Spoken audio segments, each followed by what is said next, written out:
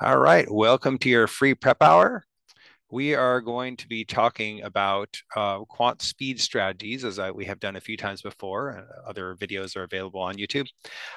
Today, I'm going to talk about time sets, a little bit about how to build and review them, and then we're just going to model them by practicing some time sets. So we'll get in a little bit of everything across, well, maybe not everything, but a little bit of this and that across several different areas of quant. Want to talk about putting some of this together if you've learned some strategy at this point, learn some rules, try to apply some of that stuff. If you're still on the newer side, a lot of this might just be introducing concepts for the first time, and that's okay. And one thing that I think is important as you're building and reviewing sets is to think about what your goals are and how this fits in. Are you just getting reacquainted with a bunch of math you haven't seen in years, and you're just sort of seeing what you remember and what you don't? Have you been studying really intensively for 6 months, and you're just trying to hit some very targeted weak areas? What are you trying to accomplish when you do it? All the problems we're doing today are drawn from our 5-pound book of GRE practice problems, which you can get if you don't have it. But we'll be doing some of those today. I'm just going to flash this up if anyone wants to, pause and look at this in more detail later or take a picture of this. These are the speed strategies that I go through in some of the other workshops, and we'll be talking about pieces of this as we review our work. But the focus today is really going to be on how do I get through a practice set in a reasonable amount of time. We'll be doing fairly short practice sets because of the nature of the 1 hour workshop, but you might be building longer ones. So let me talk about a few principles for building those. First off, length. I think a lot of people tend to lean on longer sets because they know that the GRE is long, although it's about to get half the length before, right? After September 22nd, the GRE is going to be more in the 2 hour than in the 4 hour range. But people will say, okay, I'm going to do an hour long set or something like that. And I think mostly you can save that for the practice tests. So really commonly I'll have people do practice sets of somewhere in the neighborhood of 3 to 10 questions. Three, I think, is a perfectly reasonable number. You might do a set of 5, a set of 8 or 10. 10 is a lot, especially if you're reviewing really thoroughly. But this partly depends on what you're trying to do. So another thing I would think about is what kind of set are you trying to do? Some people will do practice sets out of the GRE official guide, which are meant to be timed sets. Until they redo that, the sets will actually really reflect the old paper test. And so they're meant to be longer sets of one type than you're gonna see in a section of the GRE now. But you can still use those as a full-time set just to get some mixed practice. But there's only a few of those. So more typically we'll be pulling problems from other sources, whether it's from our 5-pound book or any other test material that you have or things from another vendor. Um, a lot of my students do mixed sets. They do a bit of this and that, and I think that's valuable. But sometimes it's really important to do targeted sets too. To say, hey, I want to get better at exponents and roots, and rather than just review the rules endlessly, I'm going to do 5 exponents and roots problems and do those timed, and then review and look at the kind of patterns I see in those problems. If I already know my rules for exponents and roots, what sources of trouble still crop up? What kind of things do I still do wrong or need to get more fluent and efficient? And then are there rules or concepts I need to memorize? We want to see those differently. There's one thing to say like, hey, I don't remember the Pythagorean theorem, or I don't know how to factor a quadratic equation. It's another thing to say, hey, I knew how to do all the things, but I had trouble actually doing them, right? And that's going to affect what your goals are coming out of the time set as well. Um, Allocate a realistic amount of time for your set. On average, you're going to have about 1 minute and 3/4 per quant question on the GRE. We'll often tell people to lean towards the 120 side for quantitative comparison, the 2-column ones, and then 2 minutes for everything else, whether that's the data interpretation that comes in sets of 3, whether that's the just standard A3 multiple choice or choose all that apply or fill in the blanks. So that's what I'll do today. I'll just allocate for your sets 2 minutes per problem, unless there's a quant comp, which there are a few of that will be 1 minute 20. And you want to look for chances in a set to apply the strategies that you learned. Sometimes you have a very specific goal, like you're looking for ways to estimate. A really valuable goal, I think, is to look at problems, whether you're seeing them for the first time or whether you're reviewing them, and say, are there any answers that are definitely wrong? Right? We've got other workshops where we talk about this. Are there answers that are definitely wrong? Are there expectations I should have about what traits the answer should have, whether it's how big or small the number I want, certain properties it has to have. Maybe it needs to be even or negative or a fraction or, whatever that is. Um, are there reasons that certain numbers just couldn't work or couldn't be the answer, right? You also want to think about really, really crucially within a set that you want to normalize moving on. I will tell you, I am good at the GRE. I don't think it's bragging. You're here because I'm a teacher. I'm good at the GRE, and I still have to skip things and come back to them. And if you really dominate the test, you might skip things and come back to them, and still come back and get them all right, and that's great. But still move on. Sometimes I just get stuck. I was doing a practice test the other day, and there was a really interesting sort of theoretical question that I didn't see a way to do it. And I was like, oh, this could be a stumper. And I could totally imagine myself spending 5 minutes on it, which is what a lot of my students do. They'll spend 5 minutes on something. Maybe they'll finally have a breakthrough, or maybe they'll still be stuck after 5 minutes, but they're just going in circles. So break that and move on. Don't save that for practice tests. If you only practice timing and if you only practice letting things go on practice tests, you won't have enough practice with that by the time you take the real GRE. It is one of like the top 3 things that people need to master, I would say, is getting used to the timer requirements and getting used to letting things go, and do that early. Don't say, well, I worked on it for 2 minutes, but then I realized I feel so proud of myself. I realized that it wasn't good and I let go. If you're going to let it go, and you'd look back and say, at what point did I know that? And if that point was 15 seconds in, 20 seconds in, then don't spend 2 minutes on it in the first place. And then review with a purpose. Make sure that you're reviewing with an eye toward what do you actually want to get out of this and what do you need for next time. So a couple things there, and we'll try to model some of this today. One is your review focus can match the intention behind the set. If you were doing a mix set where your main idea was, did I recognize what I need to recognize in here? Are there any, missing pieces I need to fill in? Then, push the idea of recognition in your review. How quickly did I recognize what kind of problem this was? If you're focusing very heavily on which ones to do and which ones to let go, then make sure that's a really strong focus of your review. Look back and say, was this one I should have done and why? And sometimes I think my students think I'm rude when I tell them it was a mistake for you to try this problem. It's a mistake for you to do it. It could sound kind of like rude or patronizing, like I'm saying, you can't do this. But it's just more a practical thing of, if at the time you were getting flustered by it, and if even now reviewing it doesn't make a lot of sense to you, then why did you spend a whole bunch of time trying to do it? At what point should you have said, hey, I'm not seeing this right now, even if I would see it later? Okay. I always recommend blind review, which is basically that you review first and check answers later. So you go back and say, hey, I like D. How do I prove it? What other ways are there to go? On verbal, sometimes that means having a clear reason why A and B and C and E are wrong. But it's also, how well could I have predicted this? How confident am I in my answer? Right? These kinds of things.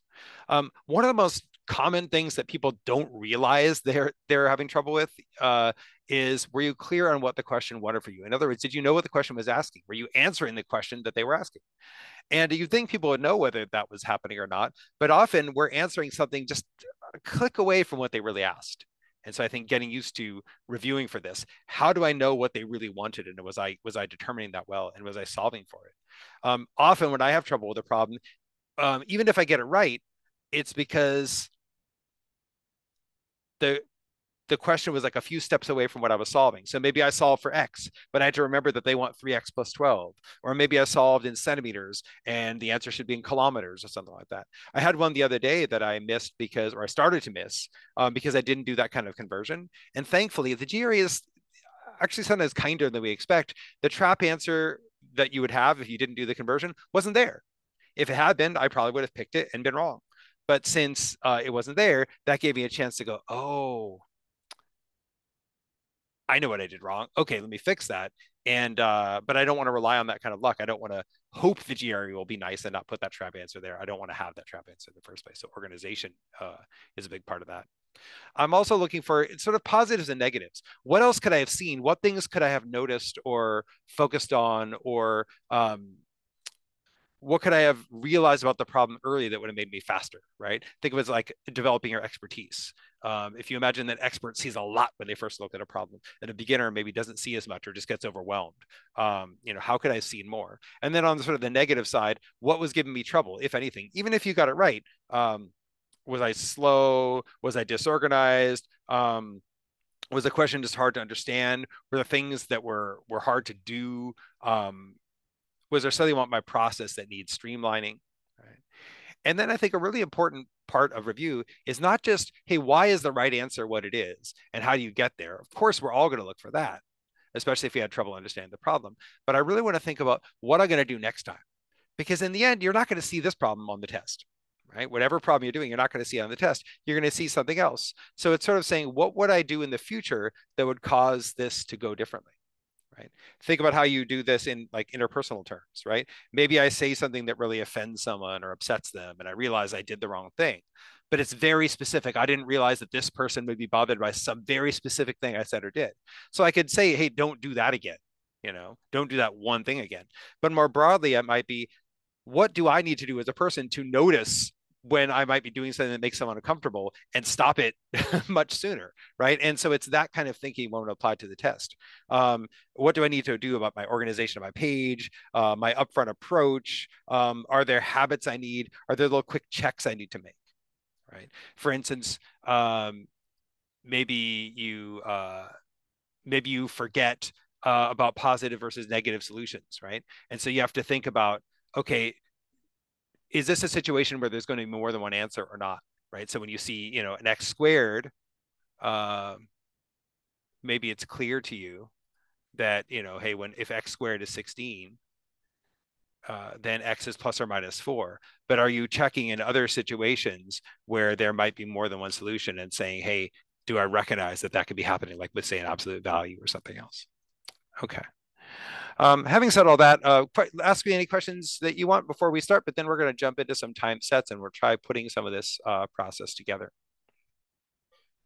I'll apologize in advance. The problems can be kind of small, and I know some people have griped about, hey, these problems are a little hard to see. I hope you have enough screen space to see them. I'll be showing them individually afterwards, and then they'll look a little bit bigger. But I'm kind of cramming onto the page. That's another reason I'm only doing problem sets of 3 today, because realistically, it's kind of hard to do any more than that and throw them onto a screen for you.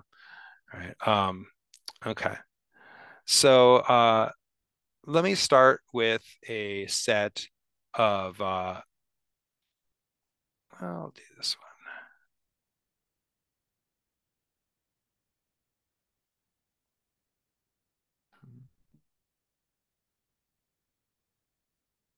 So I'm going to start with a set that has one quantitative comparison and 2 regular problems.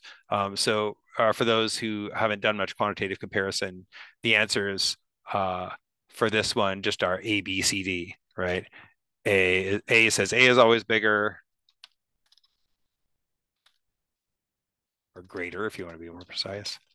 B says B always greater, right? C says equal, and D says that it varies, that we can't tell, right? So that's the answers we're dealing with on this.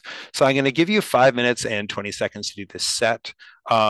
If you're if you want to have your own timer, then go for that. I do tend to recommend that you stay away from your phone when you're doing practice. Ideally, don't even have your phone in the room with you, because it's such a distraction. And so I know, we all have timers on our phones, but sometimes it's helpful to do it on a computer, or even have an old school timer or a watch or something like that, just so we're not, constantly getting pulled away and getting that brain drain of the phone. So maybe I'm talking like a grandpa, but I have to do it myself because, actually grandpas are the most susceptible to, technology distraction in some cases. Maybe you know what I mean. But however you want to do it, if you want to time on your own, you can. And if you're, watching this recording later and you want to have your own running time, you can. But I'll stop you all in 5:20. Make sure you're thinking about decision making. Am I starting my process right? Am I finding ways to narrow down? Am I looking for alternatives? Am I choosing which ones I really want to spend time on? As you know, in the GRE, probably you can cycle back around. So if you guess on, say the second one, but then you want to come back around to it, then you can do that as much as you want within the 5 minutes and 20 seconds.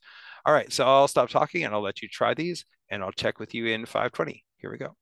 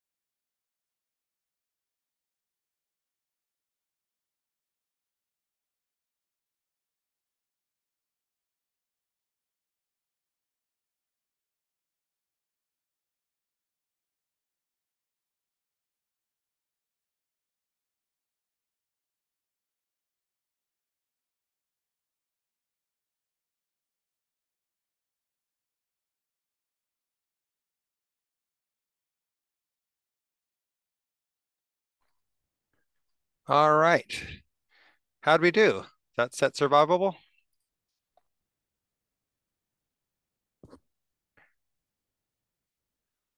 Let's see what we got out of these. One thing that can be really interesting from the review perspective is just to look at each one and sort of say, what thoughts might I have at the beginning of this problem? Um, so I'll come back to the one at the top, but um, the one at the bottom left, with the inequality. Any initial thoughts I might have on what I should expect from an answer when I see an absolute value combined with an inequality of greater than or equal to?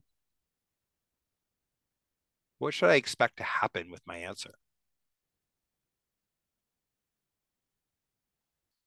Yeah, I could see calling it a trick question, or you could just say that's what you would expect, right? You expect two answers. Just like with x squared is 16, you expect two different answers because it's an absolute value. If I just tell you x is greater than blah, blah, blah, blah, then there's probably only one way to run that. But when I say x squared is greater or some absolute value is greater, then I can expect two answers. And so check it out. I can immediately say, okay, these are all out. Now I can look at the other two answers, of course, and I can do the work. A couple of things you might notice that they have the exact same values. So check it out. I don't need to find the values, right? They've been found for me. Apparently, the limits in this problem are 5 and negative 19 fifths. Okay, that negative 19 fifths doesn't look that fun to find, so I'm glad they did it for me, right? And honestly, even when you look at the other choices, they're all that. So you could do all the work to get the negative 19 fifths. I've done it. It's not that terrible. But you don't necessarily need to. What you need to know is if I have an absolute value greater than something, am I going to have a range tied in the middle, or am I going to have a divergence? Am I going to have a disjunction where it goes off to infinity from the toward the positive and the negative sides? So is it going to be constrained in, or is it going to be expanding out? So what do you think? Which one should it be? Should I have it expanding out in both directions like in D, or should I have it constrained in like in E? Thoughts?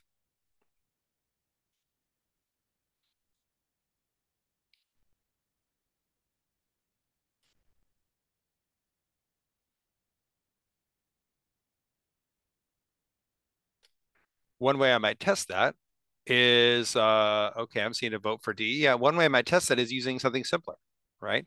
Think about if I just have absolute value of X is also use a different variable. Absolute value of Z is greater than 10, right? Well, you know that if Z is positive, then absolute value doesn't do anything. So Z would just be greater than 10. But if absolute value is negative, then it goes the opposite. And one way to do that is to flip the sign and negate the whole right side. So Z is less than negative 10. But the idea of it is you could test numbers. You could say, well, Z can't be zero because absolute value of zero is just zero. That's not greater than 10. Zero can't be like two, or it can't be negative two, because that would give you the same thing.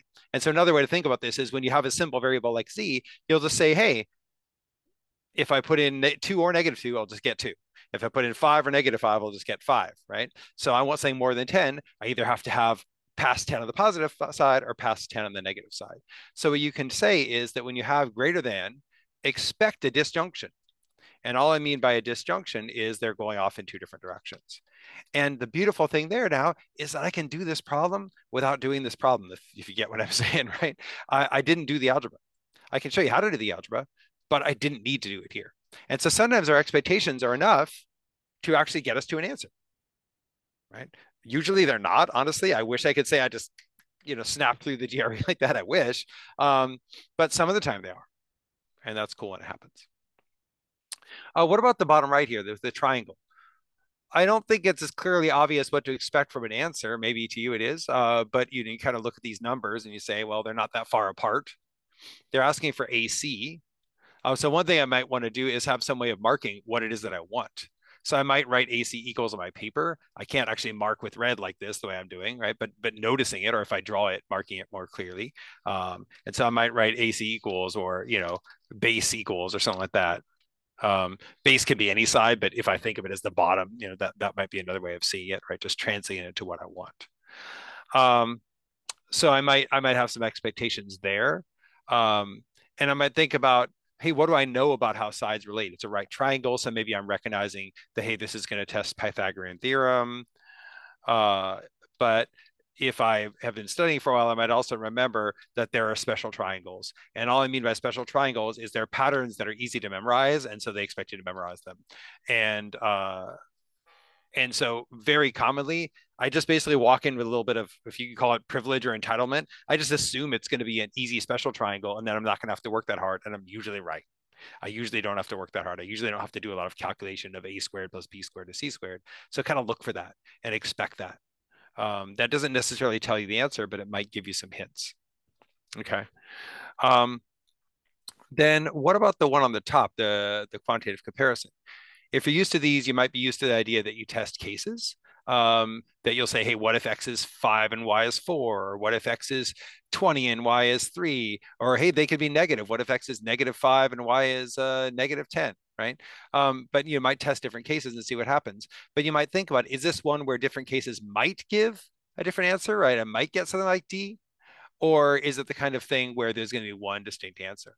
And with all these variables, I think you'd figure that it at least could vary, that it might be D. It's probably not the case that, or at least it's not immediately obvious that it's the case that one of these has to have a very clear answer, like a number, like, oh, this is going to be 10, right? So I would want to test a few cases and find out.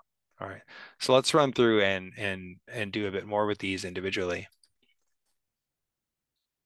So on the bottom left one, I just want to show really quickly what you want to get used to modeling, right? The two cases for absolute value. We already solved this one, right? But when you review, you don't just want to see how you got this one. You want to make sure you're feeling good in general. So the idea would be the positive or zero case. Absolute value doesn't do anything. And so you just write it as 3x plus 7 is greater than or equal to 2x plus 12. I'll just have greater than for now. And then the negative case, it's flipped.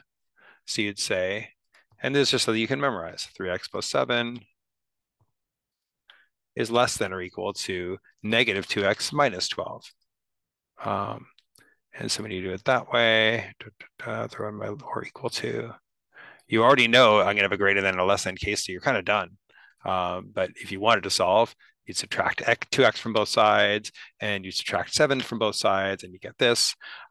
One thing you can anticipate is that the numbers will be different. And you can see that in the answers, that the numbers are different, 5 and the -19/5. But that also, when you have something added or subtracted inside the absolute value, it's going to have a disproportionate effect. It's going to sort of move things over from being centered. And so if you have it centered, like z is greater, absolute value of z is greater than 10, then z is going to be more than 10 or less than -10. It's symmetrical. But when you have something added inside, it shifts it over by that many units. And so these things are shifted over. Here it's a little tricky because of all the extra apparatus in here to see that, but that's the basic idea is that this is shifted over from being centered. And so if you move this over, you're going to have 5x is less than or equal to -19. And if you make a mistake, as actually I think I did when I was solving this before, I accidentally, I don't know, I think I messed up the signs and got a 5 on this one as well. But I caught that mistake, and I catch a lot of my mistakes. I make plenty of mistakes, but I catch a lot of them because I went, wait a second, I'm getting the same number that I got before. That's a sign that I did something wrong because I shouldn't be getting the same number as before. And so then you have that. And so that's how you could, solve it very outright. But again, we already solved this one. And so if you can get there without having to do all that, then great, you saved yourself the trouble, but now you have the strength for another time. And this again depends on what you're reviewing for. If you're taking the DRE in like 3 days and you already know how to do this stuff and you're just trying to like make sure that things went well, you might not spend the time to run through all the cases of this. If you're trying to really learn absolute value and inequalities, then you might spend time running through it and varying it and doing some extra examples to make sure that you recognize it when you see it and you have the speed and the skill. Okay. So let's return to the quant comp version. So here they're telling us x is greater than y. So I can definitely test some cases, right? Did anyone try this? Anyone put some numbers in?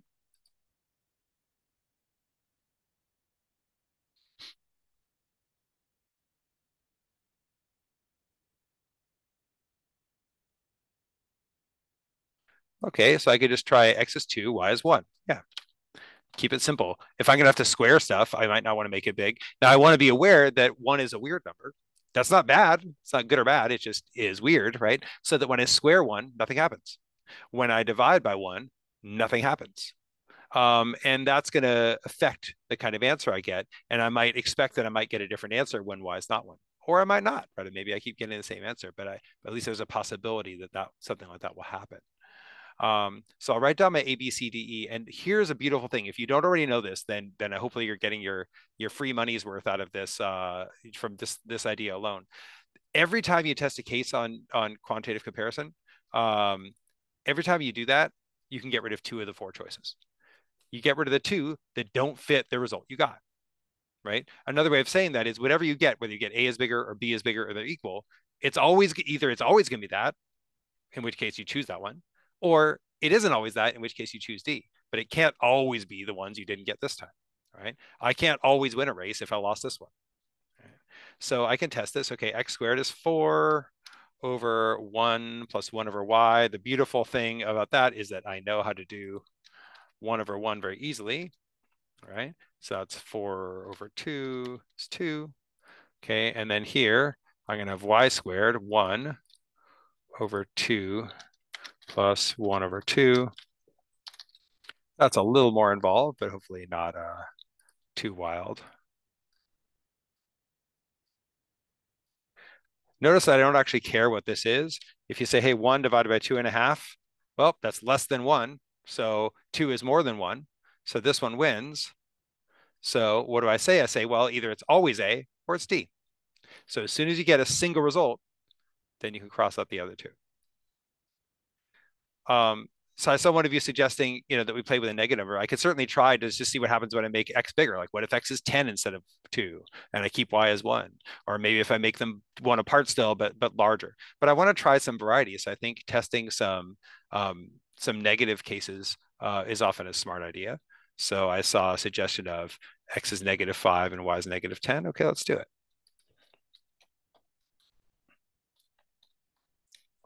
Okay, it's good. The numbers are going to be a little uglier, but we can handle it. -5 squared is 25. And I'm going to have -10 plus 1 over -10. So what is that? That's going to be 25 over -10.1, right? And I'll see if I need to fine tune this more, right? But I can see this is about -2, a little over -2, right? And then when I flip that, I have, okay, -10 squared is 100. And then I've got divided by -5 plus -5, -1 over -5, which I could also just call -1/5. So this is 100 divided by -5.2. You could call that. So this one is more like -20. So which one wins?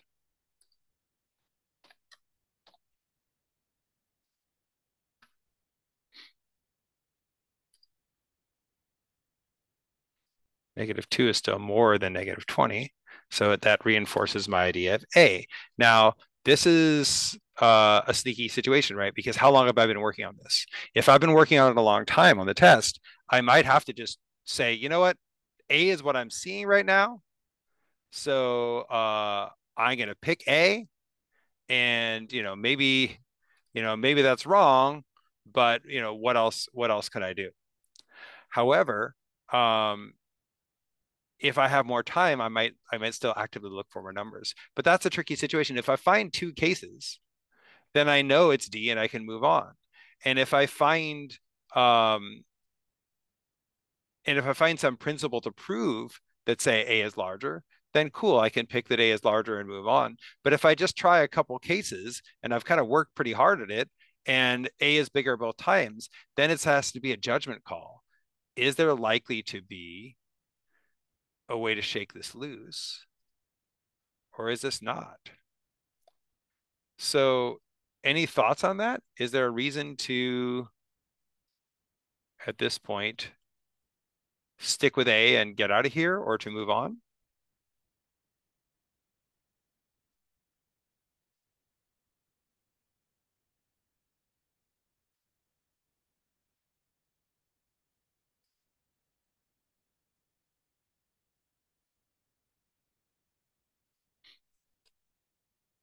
Yeah, I might move on just to save time.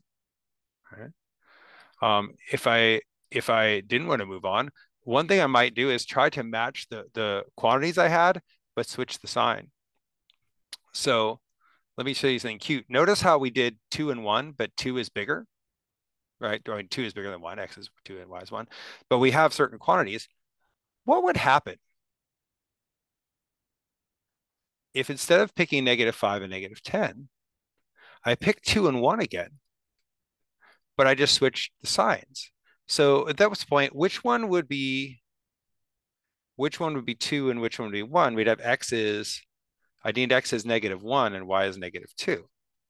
The beautiful thing is that then I could figure out these things, uh, but they'd have switched value, right? Um,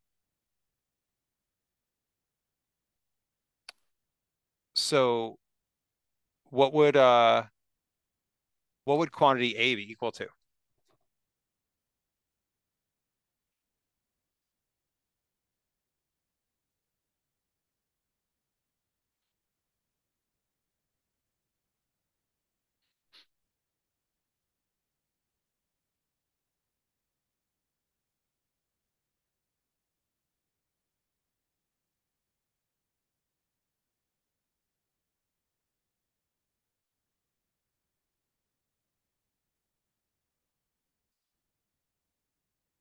Notice that I can basically just say all the values are the same, but they've switched place, right? So the y's are 2's and the x's are 1's.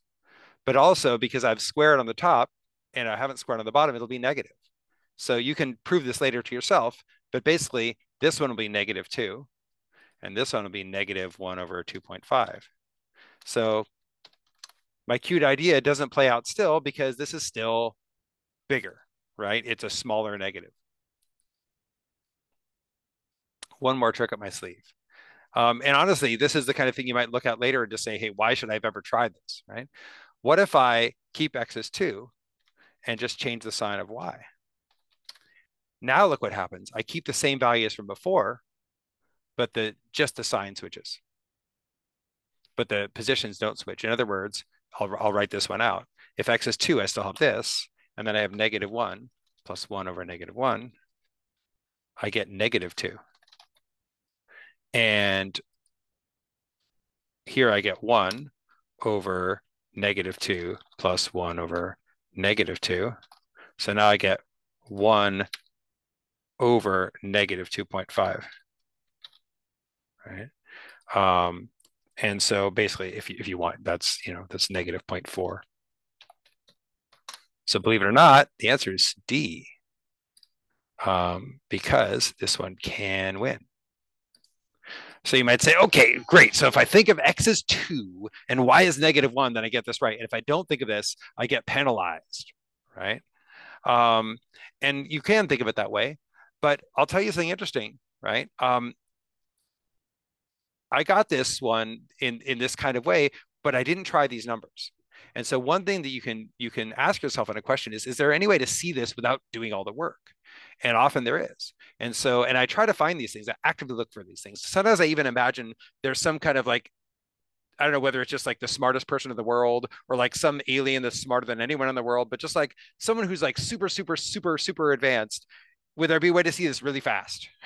And then I try to look for that way and say, is there a way I can see it really fast, even though I'm not, the greatest genius in history or anything like that, right? Not required for this test, thankfully. They got to fill those grad schools. We can't all be the greatest genius in history.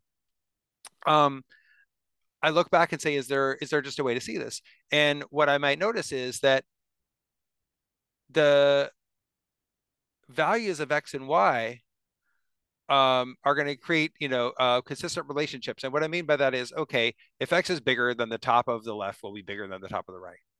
And if y is smaller, then the the bottom on the left will be smaller than the bottom on the right. And so I'm basically saying it seems like I'm doing bigger divided by smaller no matter what, right? Whereas here, this is the smaller of the two and the bigger of the two. And if you take a big number and divide it by a smaller number, that's going to be a bigger result usually than smaller and bigger. But what this ignores is sign. And so what I'd actively do here is say, okay, so I can see A is bigger, but in which direction? If I just flip the sign, the answer reverses. A really, you know, much nicer, easier version of that would be something like, hey, what's bigger? Uh, you know, I don't know, like X or Y when they've told you that X squared is greater than Y squared. And then you say, okay, well, normally I expect that to mean X is um, a larger number. But of course, first off, I don't know whether maybe X is negative and Y is positive. But maybe they tell me something else. Maybe they tell me they're the same sign. But even then, I don't know, is X a larger positive number or a larger negative number? Which way does it go? And recognizing that even if they're the same sign, I could have something like 5 and 4, where X wins, or -5 and -4, where X loses. If I recognize that those can flip, then I can go straight to D. And that's what we have here. We have a situation where they can flip. If I have the exact same values, but I just change Y to be negative, these values flip and I get the opposite of what I got before. Okay. I had a question in the chat about, you know, what always true? So I think I missed it when it first came through. So what were we asking is what always true?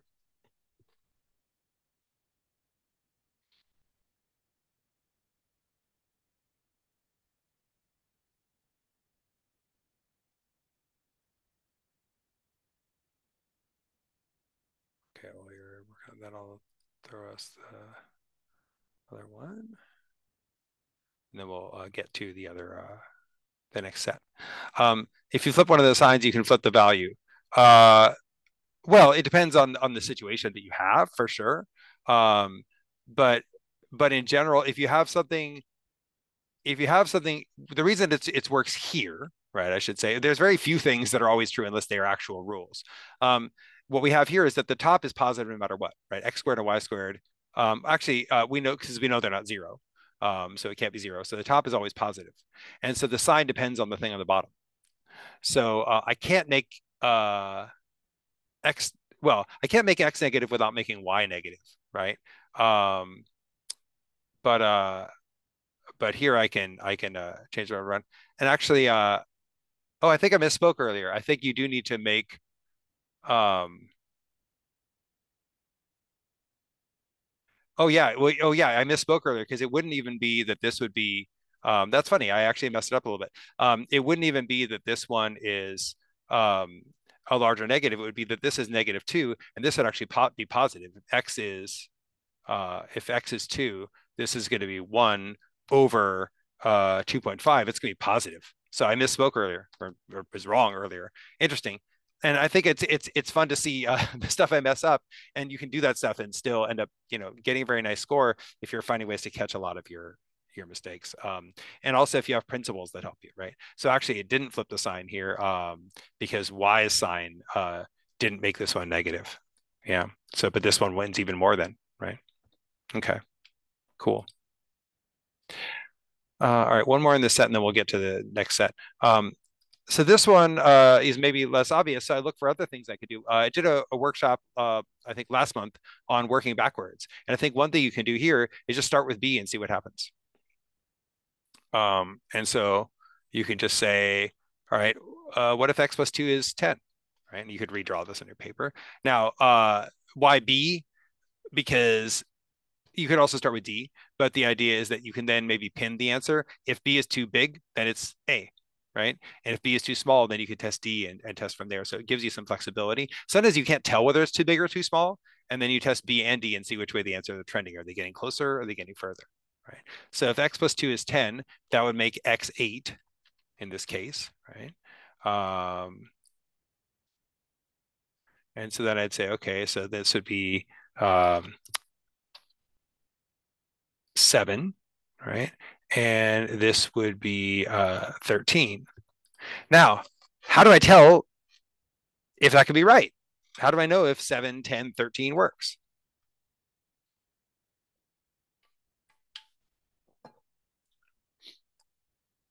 I can do my good old Pythagorean theorem. Hey, is 7 squared plus 10 squared equal to 13 squared? Now, this is hard if that is feeling slow, that could take up a lot of your time. So you have to think about it, right? Um, but the 10 squared is not bad. And hopefully 7 squared is something you have memorized. You might not have 13 squared memorized. If you do, then you could say, hey, that doesn't look right. Right. The trick is, though, I don't necessarily know whether to go larger or smaller. Um, so here's where, um, well, talk about that in a minute. Um, but you might say, well, let's see, when I have x be uh, 10, right? The difference becomes larger on the right. In other words, that the hypotenuse is winning, right? So the 13 is too big to fit these. And what I'm going to do is, if I make x larger, that plus 5 will matter less. And this is something you can get really into with working backwards. It's a general principle that you can rely on, that when you have numbers getting bigger, the fixed differences between them matter less, right? If you're making $4 an hour and someone else is making 5, oh my gosh, it's such a big difference. They're making 25% more than you. If you're making $400 an hour and someone else is making 501, then it's a quarter of a percent that they're making more than you. It just doesn't matter as much. Same thing with like age differences. When we're young, someone who's a few years younger than older than us seems vastly different in age.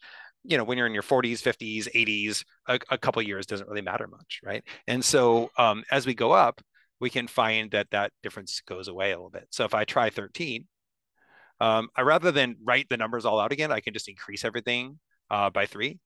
So I'd say, hey, that would be 10 squared plus 13 squared. Does that equal 16 squared?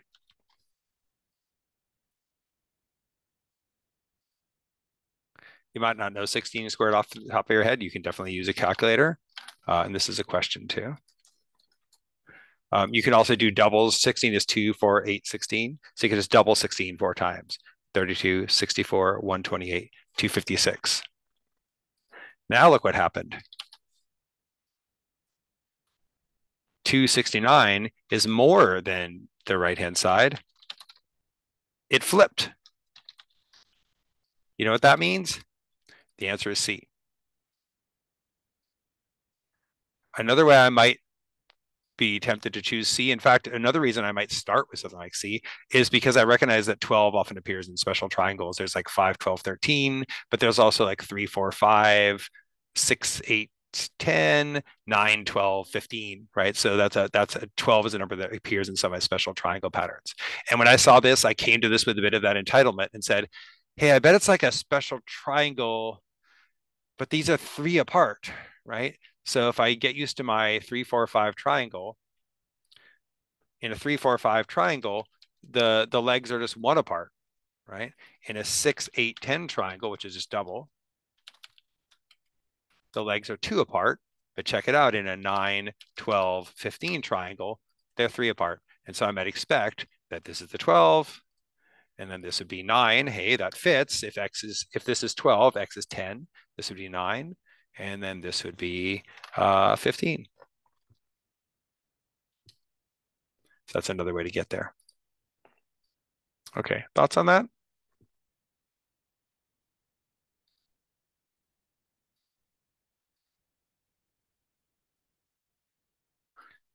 Okay. Um, Let me adjust slightly just in the interest of time.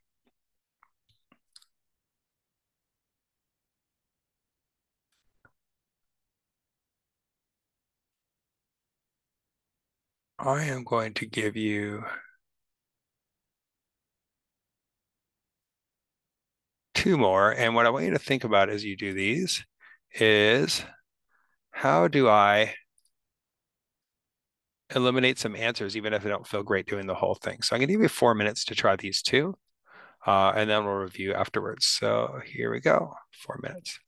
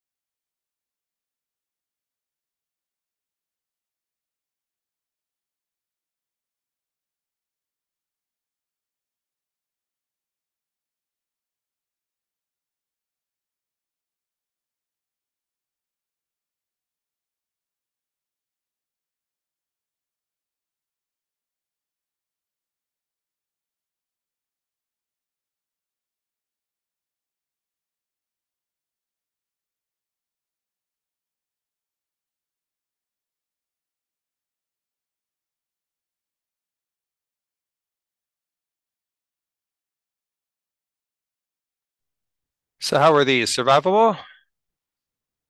That's my favorite word today, apparently. Um, see what we're doing with them. I sometimes will start my review by looking at, is there a way I could have narrowed down some answer choices in a way that I didn't already do, or did I do that correctly? Um, Sometimes we're wrong, and if we're in a real hurry, like I might ask what I would do if I had 30 seconds on one of these problems. Sometimes I might actually put myself in a bad situation because I might quickly eliminate answers in an incorrect way. So I do want to at least make sure that the logic is making sense, even if I have to move pretty quickly. So for instance, someone might say, oh, she spent a total of 84. I want to know the price of the jeans. Well, clearly it has to be less than 84, so I'll cross all these out. That would be wrong, right? Why?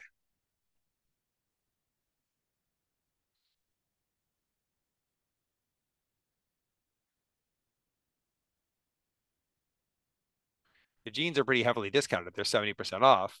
So sure, she spent less than $84 on the jeans, but the original price could have been quite a bit more, right? So we got to watch what we're being asked for. So then I might expect then I might expect the price to be much higher. We could talk about narrowing that down a little bit more.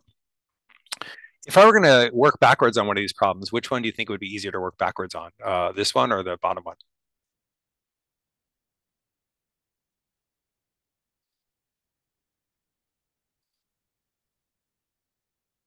Yeah, I'd be tempted to work backwards on the top one, basically because this is asking for a single quantity, an original price that I can then discount and add with. So if I plug in 96 for the answer, I can just see if that's too big or too small. Um, for the bottom one, they're asking me for a total, and I don't know how that breaks down to the individual pieces, so it'd be hard to test. If I decide that the total is 552, um, I'd have to think about what does that mean their remaining bill is. I could do it though, because I could say, all right, if 552 is the total and two of the bills were 412, then the other one's 140, and I could see if that gives me the average I want. So actually I could in theory do it in both. I just have to be it's a little less obvious how to start on 19. Um, I might also think about extent. For instance, here I might say, oh, okay, well, if she spent more on the blouse than the jeans, then she spent like probably looks like less than 40 on the jeans, but they were discounted by 70%. So she paid a third. So she spent maybe a less than $40, but original was about three times as much. So somewhere around. So maybe less than 120, but maybe it's not less. Maybe it's exactly 120, but it's in that range, right? So maybe D or E would be a guess, right? I could be wrong. Um, and then here I might say, okay, the largest and smallest bills were 412, but the median was less than the average. And so I figure, okay, the median has to be less than 200 because the average of the other two is about 200. So total is less than 612. And I might get rid of these, and I might even be tempted to get rid of this. A might look a little small. That's just taking the actual number 44 and adding it to this. That seems unlikely. That seems like a trap. So I'd be tempted to choose B, although I might want to prove it. Okay, so let's see if we can do some proving real quick, and then we'll wrap up. I keep putting that other one back in. So one way we could do this one, as we said, was to work backwards. And I think that's probably the easiest way to do the problem, honestly, rather than creating variables. I love algebra, but I do it when I need to, not just all the time. And so I could just say, normally I'd want to start with B, but here I'm tempted to start with C or D because it's just easier to take percents off of something like 100. So I might just start with C. I could say, all right, well, let's see, 70% off. Then the jeans would be, $30, and then the blouse would be 12 more. That's 42. Notice I don't care that the blouse is 40% off because they never talk about the original price. So I don't actually care. So 72, hey, that's too small. That means all of these are too small. So I just test one of these other ones, whichever one's easier, and whatever is not right, it's the other one. So then I could do, okay, 70% off of 120. Some people do 120 minus 0.7 of 120, but I think that's a waste of time on a calculator because then I have to find what 0.7 of 120 is and then remember it and then subtract it. So think of it always as the remaining percent. 30% of 120 and just anytime you're going to punch a percent off or increase on a calculator, do it that way. 70% off means multiply by 0.3. 70% increase means multiply by 1.7. 40% off means multiply by 0.6. 40% increase means multiply by 1.4. So you can get in the habit of doing that. So hey, that's $36. So then we'd say, hey, 36 plus I want 12 more, 48. Hey, that's looking good. Done. Okay. Whereas this one, I have a feeling I've got the answer already with B, but I might draw it out. And here's one where it could be really useful to organize because there's two things going on. I've got three bills.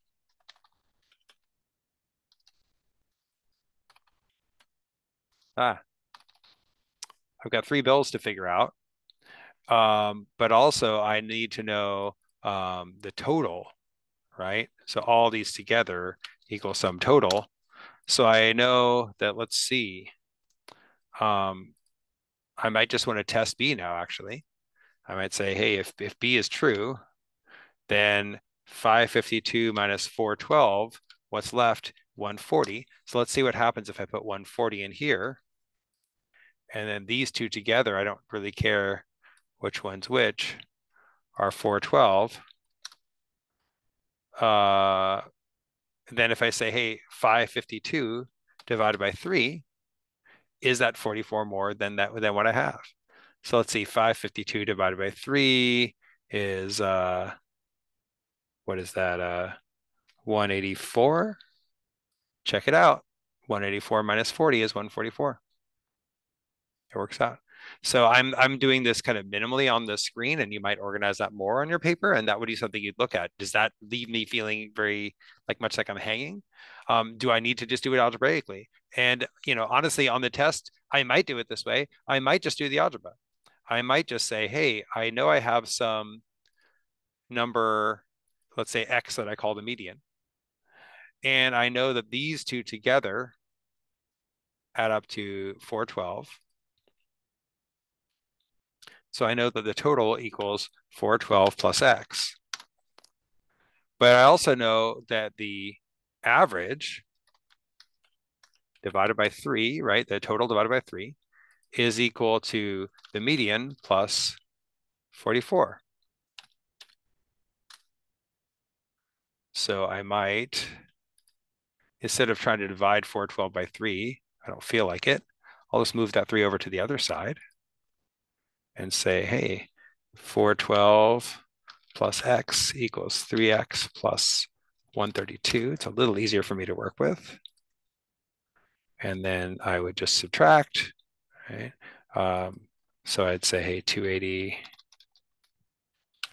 is 2X and 140 is X. Nothing wrong with little algebra, and maybe this is very comfortable for you. I just have to then remember to say, okay, what is it that I want? I want 412 plus X, but if I've written it down, then I have it. Okay. But having some expectations, I think, is really important. They may not be perfect expectations. They could even be wrong expectations. And then, good thing I didn't end up guessing. I finished solving. But that way, that's what I have in place. Even if I end up being wrong, at least I'm doing my best to narrow things down and see what makes sense. And there's a lot that you can gain from that. And so part of your speed strategy is really knowing when to get out of there, knowing when to settle for good enough. Hey, I tested several cases and I kept getting the same result and I moved on. Maybe on that first one we did, the quant comp, maybe you tested a few different numbers and got A. Or maybe like me, you made a mistake that led to trouble, although it turns out my mistake didn't punish me, but some of them do, right?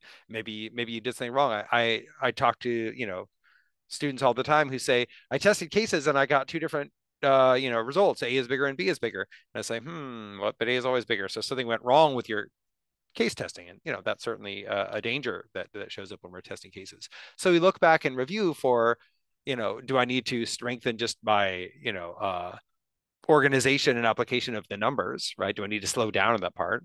Is there a way to suspect that the answers are going to go another way? It's also like, what are they likely to be testing? We saw with that one, the quant comp, and also with the inequality one, that there was a big element of testing positive and negative and recognizing that there's going to be multiple cases that are going to flip things around. And so looking for those things makes a big difference too. All right. So I hope this was a good just check in on the idea of creating mixed sets or practice sets in general, whether they're mixed or targeted. And I hope you continue to make this part of your work, whether you're doing things you've seen before and you want to practice putting them together, whether we're trying to push the challenge but know when to let go. Maybe you do some really hard problems, and you practice, say, hey, I'm going to do 5 hard problems. I'm going to give myself 10 minutes or whatever it is, but I'm going to expect to let at least one of them go. And on others, I might just narrow it down. And maybe my goal is to say, get 3 out of those 5. On standard A through E multiple choice, you get 1 out of 5 for free, right? On average, if you guess on 5 A through E multiple choice questions, you get 1 right. If you know a little bit of what you're doing, then you might expect to get at least 2. So 3 is a nice solid success, even when the questions are pretty hard. Okay. Stick around if you have questions, but we also, invite everyone to check out a free trial session of one of our classes. You can always visit class 1 of any of our classes, whether it is GMAT or GRE, and see what we're about, see if you like it before you sign up. So check us out. Other than that, hope everyone has a lovely week, and I'll shut things down in a minute and then answer individual questions if anyone has them.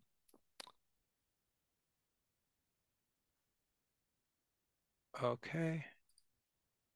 Thanks, everybody.